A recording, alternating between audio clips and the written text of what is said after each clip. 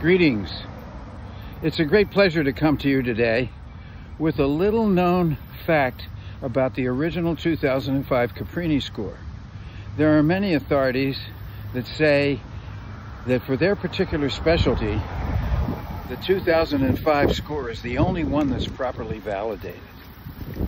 Well, I'd like to point out that in concert with some brilliant people around me, we put an other box under one risk factor point in the scoring system so that risk factors that were associated with venous thrombosis that have been discovered since the original form could be included. And we know if a risk factor is proven to be associated with venous thrombosis, it has at least a power of 1.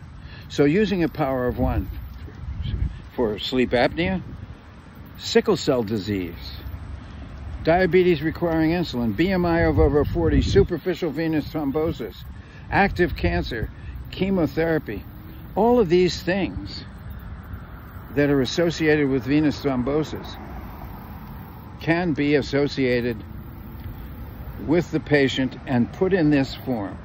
And by completing this form, you're able to protect the patient. Imagine not protecting somebody with sickle cell disease because they've already had a high score, or with diabetes requiring insulin. So it's very, very important for you to pay attention to the finer points of the Caprini score as it was originally designed. Thank you very much, and I hope you all have a great day.